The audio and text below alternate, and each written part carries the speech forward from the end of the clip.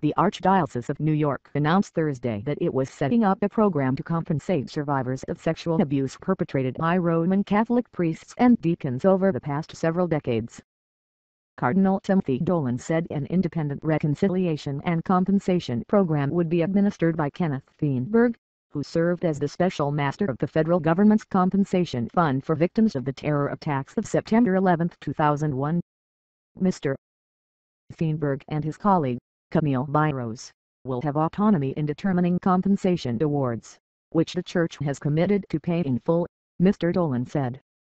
The Archdiocese will take out a long-term loan to pay compensation costs. Mr. Dolan declined during a press conference Thursday to speculate as to how much money might be spent.